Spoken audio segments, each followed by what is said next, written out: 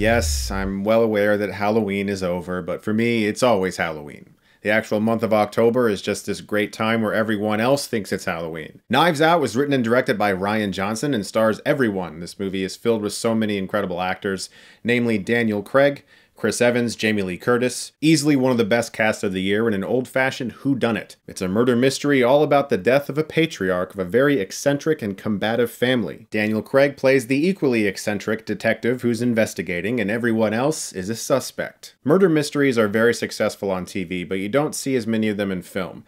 My mom has always loved the Miss Marple show and Murder, She Wrote, and all of those shows, you know, that like people like to gather around the TV and watch and try to figure out who did it.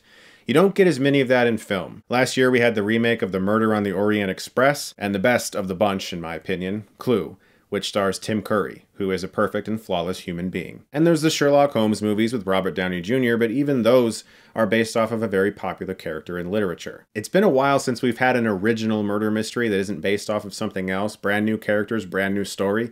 Rian Johnson is a really good director for this type of film.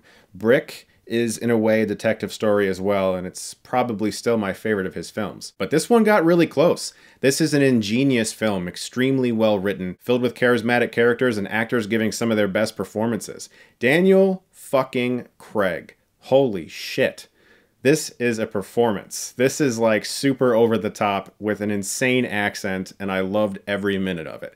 He owns this whole fucking movie. He has this crazy southern drawl. And when he first started talking, I actually sat back a little bit in my seat, blown away by hearing that voice come out of that man. And I wondered, is this working for me? And like 10 seconds later, I was like, oh, fuck yeah. Ooh, that's working for me.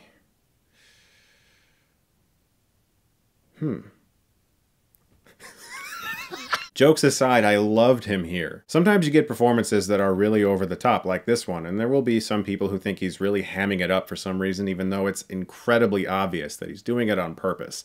This is a very tongue-in-cheek performance that is almost winkingly aware of the genre trappings of a whodunit. Ana de Armas, and I apologize if I said her name incorrectly, she's really great here as well. I've seen her pop up in a lot of movies, obviously Blade Runner 2049. She's been doing a lot of things lately, but she gets a big role in this movie front and center, and she's excellent. However, there is one shot in this movie where an actor gave what I imagine must have been his most difficult performance to date.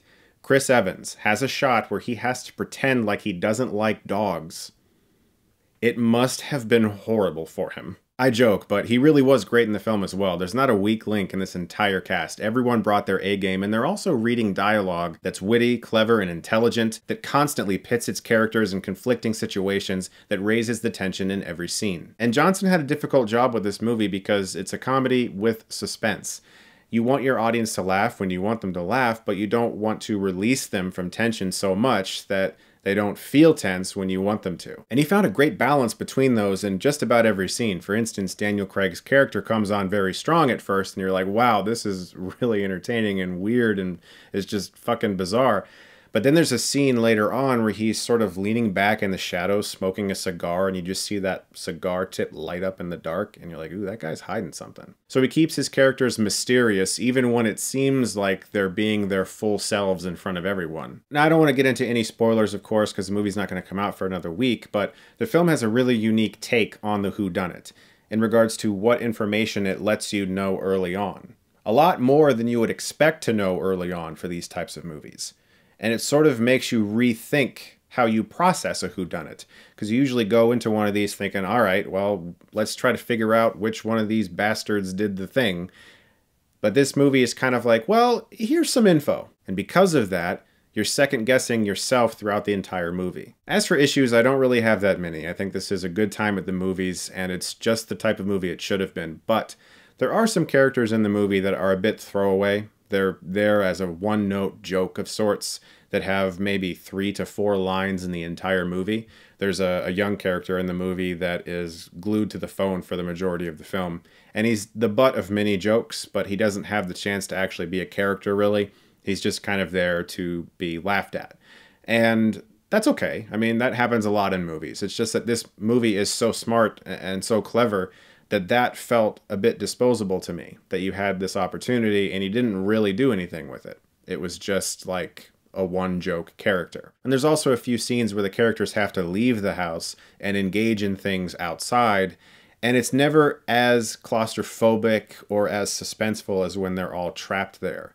It's not that the outside scenes are necessarily bad, it's just that they're not as entertaining as the scenes at the house. Knives Out is exactly the film I wanted it to be. This is really in his wheelhouse, and I think he knocked it out of the park. I'm gonna give Knives Out an A-. I hope you guys saw the announcement video that I posted today. I'm going to be uploading my short film Notes for Melanie this Friday on my YouTube channel, as well as an audio commentary version in a few days. I'm really excited to finally get to share that with you.